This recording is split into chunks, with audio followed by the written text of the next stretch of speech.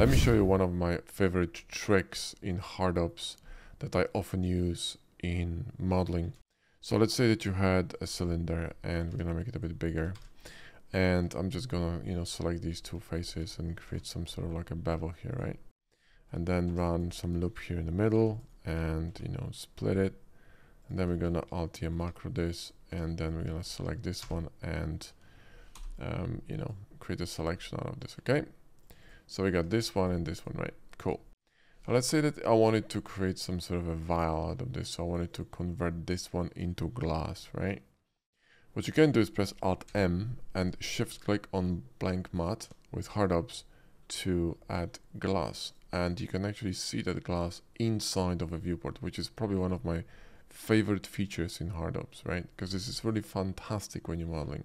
I was actually using this technique during the modeling of the truck for our ultimate guide to HardOps and Boxcutter 2.0 course, which by the way you can get on our website. Click the link in the video description or in a comment pinned under the video to learn more about it. Now, this is a pretty cool trick, but there's one more, okay? So if I went to render, this glass, by the way, is gonna persist. So you could, either add your own glass, like for example, we could use our add-on Materialworks to do that. So I'm going to go to End Panel, Material, and let's just pop some HDRI first, right?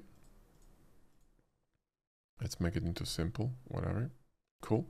So you see, we can still see the glass here, but you can obviously change it to the glass from our add-on. So to this one and drop the alpha. There we go. And then, normally I would just go ahead and start adding some mattes here. So I would just go to metal and, I don't know, maybe add, this kind of a matte here. Some kind of a, plastic to the floor and, Bob Jungle, right? But then let's say I wanted to create one of these elements, I wanted to create like a small sort of a emissive part to it, right? So part of this, this vial would be emissive. That's like a really, really narrow strip here of emission, right? You can also use HardOps for this. What we can do is we can Shift D this for a second, Alt M and Alt click on Add Blank Matte, right? And then we're gonna have an emissive matte and we can actually, slap it on here. So you can go to mattes and plus and emission.